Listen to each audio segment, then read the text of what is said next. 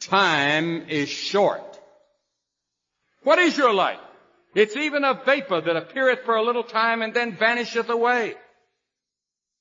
If someone had told me when I was 20 years old that life was very short and would pass just like that, I wouldn't have believed it. And if I tell you that, you don't believe it either. I cannot get young people to understand how brief life is, how quickly it passes.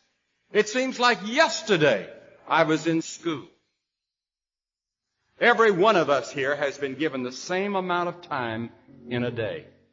1,440 minutes a day, 168 hours per week. 70 years God allows us. And it's interesting to me, with all of our medical science, we've never passed that magic mark.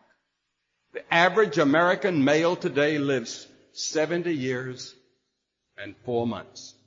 The average female, 73 years and 6 months. More people live to be 70. But the average age of an American is still 70, as taught in the Scriptures. What a thing it is when you think that you have just one short life to spend. I'd write down my priorities in life. And I'd get committed to certain priorities. Now is the accepted time. The things we ought to do, the classes we ought to take, the books we ought to read. Do it now. The family that needs you, spend more time now. Write that letter home now that you've been meaning to write. Money you ought to give now. Time for study, do it now. People you ought to witness to, do it now. Every time the clock ticks, it seems to say now. Today, if you will hear His voice. There may not be a tomorrow for you. Because there's a warning to time. Time is running out for all of us. Time is too short for indecision and vacillation. Do not halt between two opinions. Fools say that time is long. Every morning we have 86,400 seconds to spend and to invest. And each day the bank named time opens a new account for you and for me. It allows no balances and no overdrafts. If you fail to use the day's deposits, the loss is yours.